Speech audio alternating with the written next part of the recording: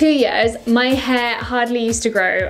It was sort of consistent at shoulder length, and then I changed things up a little bit. They were very minor changes that I made. So in the last 6 months, my hair has actually grown this much, so around 6 inches, which has been quite miraculous for me. And I thought I'd share these little tips with you because they were so easy and hardly required any effort. Hi, my name is Suhani and welcome to my YouTube channel. Do press the subscribe button and stay connected to me.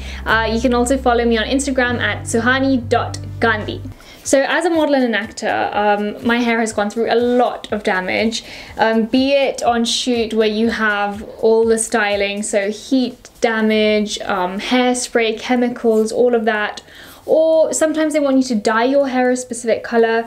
All of that means that your hair goes through a lot of stress. I remember on one shoot, and I'm gonna put a picture here somewhere, they wanted to crimp my hair, so that took like an hour and a half, really slowly crimping every strand of hair, and my hair was literally this thick, and even after washing my hair it still stayed the same. So of course this led to a lot of hair fall, hair just not growing, not feeling healthy, not feeling thick, and I've always had very thick hair, but that's changed because of all the styling. I did some research, made 5 very small basic changes. Number 1, I use the mane and tail shampoo. I know this is gonna sound really weird, it's actually a horse shampoo, but it's been adapted for humans. And I gave it a shot because I'd read so many good reviews about it. My friend recommended it to me, and then hairstylists were talking about it as well. And I even read that Jennifer Aniston uses it. And now that I think of it, her hair does sort of look like a horse's tail. But anyway, this shampoo is worth a shot. It may or may not work for you, but for most people it's made the hair very thick and maybe a bit coarse and dry, but you can always sort that out with conditioner. And it's really encouraged a lot of hair growth. This shampoo is super affordable and the bottle goes a long way. Number 2, a cold shower blast at the end of your shower. So this is actually quite fun once you get the hang of it. Of course it's more fun in hot climates than colder ones, but either way you get used to it. This is great because it helps boost circulation in your scalp, and it's great for your skin as well because it closes your pores. So this is just a great tip in general. A 10-second blast is good enough, so start with that. Number 3, putting oil in your hair. I cannot stress this enough. If you grew up in an Indian household, you know why this matters so much. This is an Ayurvedic technique and it's just the best thing you can do. Not only does it provide nourishment for your hair follicles and increases circulation, it also helps you relax and sleep better. So what I do is I put oil on the night before, sleep with it, make sure I have a towel on the pillow so it doesn't get too messy, and then wash it in the morning. And I think leaving it overnight really helps your scalp absorb all of that goodness.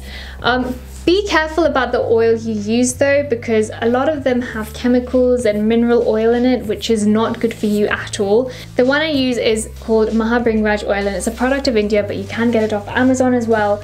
And it smells a little funny, but you do get used to it, and after a while you'll actually start liking the smell. It smells of herbs, and if you're into essential oils, I don't think it'll be too much of an issue. But this was probably the most important factor for my hair growing.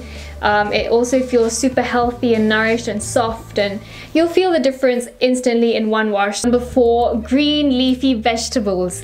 I actually didn't take any extra supplements for the hair, so I didn't take biotin, which I've heard is really good. So maybe you want to give that a shot. But I think having a diet which is rich in iron, zinc, magnesium, vitamins, omega-3s, fatty acids, it's going to help you. I loved making these kale smoothies. Kale, of course, is so rich in iron. And I put a banana, kale, some sort of milk, so almond milk, oat milk, or coconut milk, and some peanut butter. Or additionally, if you have a good smoothie mixer, then nuts. So like I just put almonds in.